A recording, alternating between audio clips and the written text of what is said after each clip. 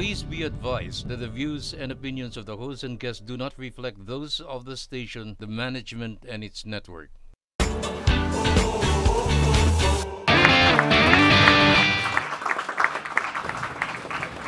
Hey guys, welcome back to Millennial TV. At yun yung pinag-uusapan natin kanina, Zara. Yung about sa viral posts. And of course, marami tayong lessons na pwedeng makuha about that. And of course, sa buong discussions natin, sa mga segment natin. One thing is that it is important to put yourself in other people's shoes. Yun yung tawag na empathy, di ba? So sometimes, guilty na tayo na we post something online na perspective lang natin. Hindi nga yung sinasabi na, account ko to eh. Yeah, account ko to. Pakinyo ba? Sometimes you don't really acknowledge yung hardships sa ibang tao. Kaya naman, kasi nga, during that time, you're very happy, you're very in love, or whatever. So, dead ka na dun sa mga tao na iba rin yung pinagdadaan. So, siguro, yun na lang yung lesson na be careful what you post and, you know, be, sensitive. Iba na ngayon, marami ng woke. Siguro on the flip side, yun nga yung mga woke na tao na yan. I mean, I guess you're entitled to criticize somebody, especially if it's somebody na nasa influencer status. Pero, alam mo, aksaya din kasi sa energy ng maglalaan ka ng oras magalit doon sa sentiments ng taong hindi mo kilala. And I get it, nakaka-trigger naman talaga minsan, especially if the content, like, ako, speaking of influencers, malayo lang tayo ng konti. The last time I remember being particularly triggered about a video was, this was during the pandemic na ito nga tayo sa issue ng mga wastages, mga walang trabaho, yung mga influencers na nagsayang sila nung mga red. I know. Yung parang yung bread, yung cayenne pepper, diba? Just for the content. And of course, I mean, wala namang kinalaman sa akin yung dalawang taong to. So parang, bakit ako nag-aaksaya?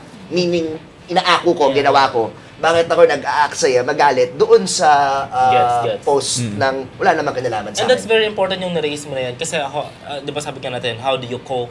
I think kasi what we consume online matters din on how we cope. Kasi yun nga, if you're following a lot of people na tinitrigger lang lalo yung insecurity mo, like, unfollow mo na. Yes. Or for example, annoying tong tao na to, like, wag mo nang i-bash, ano mo yun, parang what good does it do nga na parang may kisama ka pa, may kisaw-saw ka pa dun sa ano. I-unfollow mo na, block them, do not consume their content because marami ka namang options na pwede mong pagkuha ng inspiration. Like, ako, I remember before, sabi nila na if someone is triggering your anxiety or your insecurity, kasi for sure, marami ka nakikita na ang hot, ang ganda ng ano, di ba, ganyan, or ang successful, or yung mga, marami kasi influencer na parang that's their job to flaunt whatever they have because for sponsorships, number one, and then, you know, just to, you know, show a facade na parang I'm living the best life and to rub it in your face na parang I'm so ahead of everyone. That's their job, okay?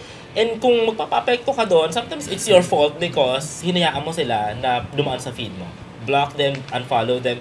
Follow people who will inspire you to be better. You know, like inspirational yung content nila, creators, artists.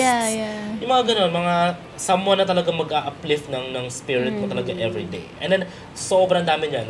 Regardless, kahit ano pa yung belief system mo, if you're religious, marami mga religious content online, if you're into art, if you're into music, sobrang daming maraming mga communities din online. Which is really the good thing naman talaga about social media. Like we spend so much time bashing it and stressing the negative effects of it. Pero yun naman talaga ang, if you're gonna ask anybody from, let's not mention the name of the brand anymore, pero yung mga popular social media sites, bakit yun nag-e-exist? Correct. Sabihin nila sa'yo, it's for them to be able to create communities among us.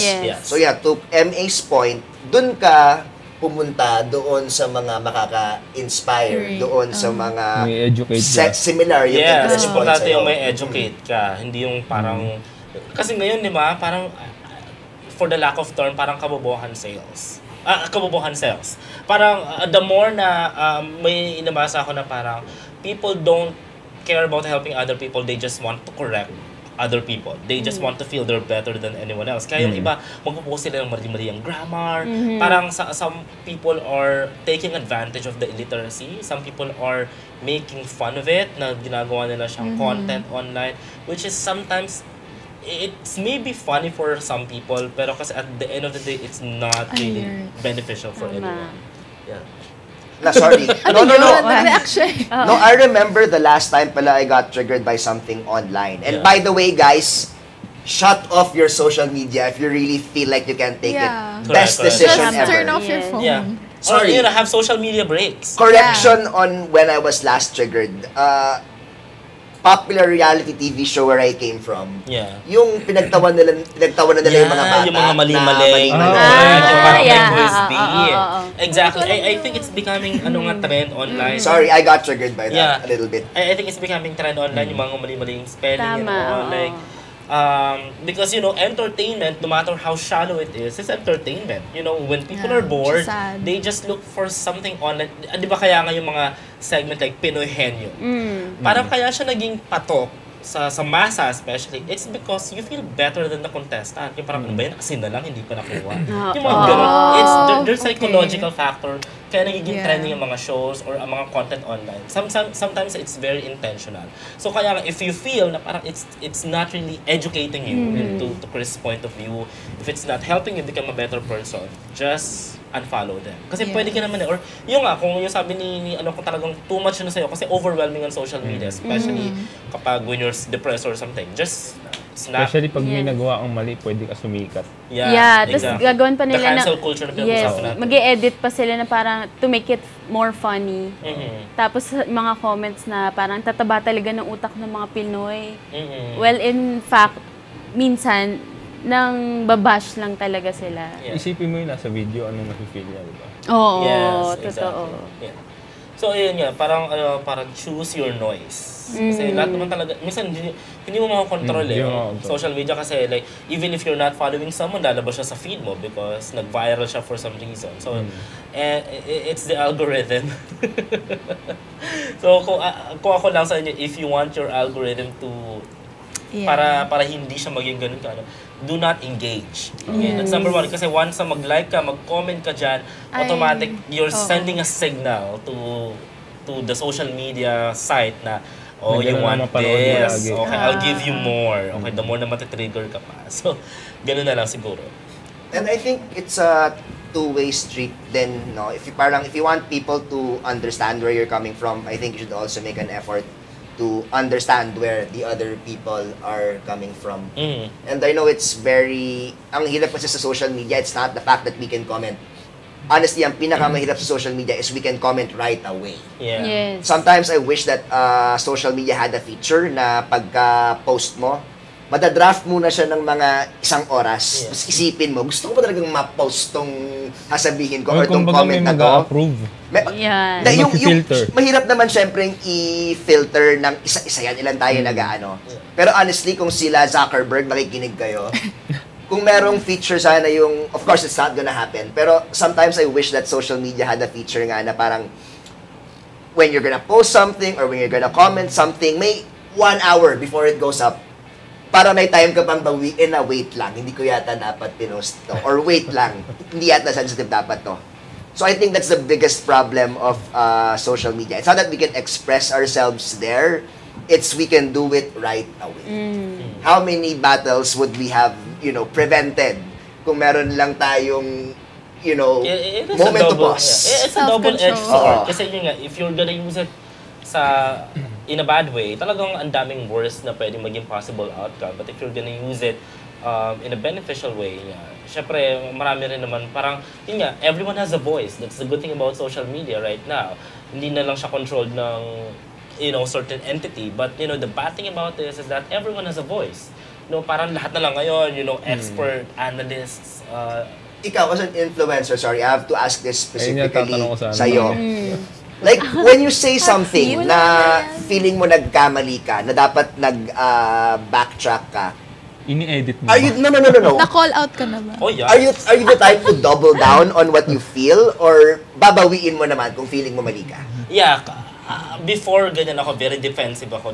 Like, I remember in 2017, I got bashed because I posted something na parang, buti hindi na nila tinagalize yung cartoon na to because that helps a lot of kids to learn the universal language, English. Very ignorant, right? So a lot of people called me out saying na parang, that is so elitist, na parang you want kids to just learn English and not appreciate the Filipino language. Okay, gets naman. Yeah. So, very divided yung opinion ng mga tao doon. Parang a lot of parents agreed na parang, nga, parang English. Kasi, depende siya sa kung ano. But I was educated, so I really, I acknowledged, okay? You know what, before you apologize about doing something, like for example, if you crossed some boundaries or if you offended a lot of people, it's not enough to say na parang, I'm sorry you're offended, because that's gaslighting eh. I'm sorry, parang you took it that way. I'm sorry you took it that way. Or parang, sorry that's how you felt about what I said. Para normally, if you're going to apologize about something, for example, you know, certain influencers or even celebrities, they do it a lot. Na parang when they make a mistake, they felt na parang people will forget about it. Next week, meron naman silang ibabash, which is true. But you know, if you really want to improve, you have to really like listen. What if they have a point? Kasi we're not perfect, you know? Even if you think you're an expert about something, meron kang mamimiss dyan. And then when people are very constructive naman with the criticism that they give you, it's an opportunity. So you have to acknowledge na parang what I said was this, and I learned so much from this, and then I'll do something better. At least meron kang follow-up na parang you want to improve. Kasi that's what a lot of people want you to do, di ba? Kasi this is a misconception about the fanaticism online eh. Na parang feeling nila just because you have a lot of followers, feeling nila mas may weight yung opinion mo, and if you do something, they will become your enablers or apologists. And the thing with that, if you don't see the problem with your idol, you're not a fan. You are a cult member. Kasi what does it say about you? Diba? Na parang nakita mo nang mali na kayong sinabi niya. Ang Diyos ko, ang dami niyan sa social media ngayon, or ang dami niya na parang pinagtatakpan pa, nakabit na nga. Ano mo yun? Pero ikaw natututo ka ba sa mga bashers mo? Oh yeah. Yung mga bashers na constructive mo, kasi may mga bashers talaga na parang pang-asar lang, nilalangitin yung tsura mo or whatever. Parang, may mga gano'n. Papala mo doon. So, ignore them, okay? When it comes to that, I think the best way to hurt people who are just craving for attention is when you don't give with what they say. You know, just ignore them. Like, act as if they don't exist. And it irritates them even more. Siguro, ngayon parang we've been talking about how we should, yun nga, create a culture where we understand where each other is coming from. Siyempre, let's make sure that we properly draw the line then. And siguro, para mag-circle back din sa lahat ng mga naging topics natin over the last year, we always draw the line on sexism. We always draw the line on discrimination. Racism. We always draw the line with racism and anything else na parang you put another group or another set of people down just because of like culture or gender. Those realities do not become valid. So, sana maging mindful lang din tayong mga millennials na kahit nandito tayo sa culture na dapat ina-acknowledge natin yung realities ng isa't isa, meron din tayong mga lines na dapat hindi kino-cross, lalo na pagdating sa mga subjects ng discrimination and stereotyping. So, yun lang naman. I think before we close this show, like, parang, ikaw, Chris, parang, how do you plan to, or parang, kasi, di ba, a lot of people nga, yung bottom line is nabu-burnout sila sa job nila. Parang, ikaw, parang, how do you, like, make sure na parang, ma-avoid yun as much as possible or to just make it easier next time? Burnout sa work. So parang same siya sa like na-stress ka sa work mo, ganun, di ba? Na-experience ko yan dati kasi na sobrang toxic na sa work ko. So, ang ginawa ko, parang watch this, ganun. Yan. So, nag-jump ako ng career na much better nang hindi nila alam. Nakuha ko na yung job, sa nila nalaman. Ganun. How about you? Ako ay resign. You leave. That's simple. Kailangan magkaroon tayo lahat ng breaking point. Or parang ultimatum na, okay, I'll give it a chance, pero if it's like super toxic na talaga and you cannot, Hindi ka kasi pwede magstay doon kasi tatanda ka agad. Yeah. Diba? Ayun na nga. So, to wrap this up, dapat meron tayong validation sa isa't isa at importante ang understanding sa kung anong nararamdaman ng tao. Also, catch us every Sundays, 8 p.m. here on Golden Nation Network, Channel 1 on GSAT. And follow our YouTube channel and Facebook page. Just search GNN Millennial TV. We are also in Sky Cable, GNN in Channel 73. Yes. Okay. So, Millennial, see you guys again next week and join us here on Millennial TV. This is our time.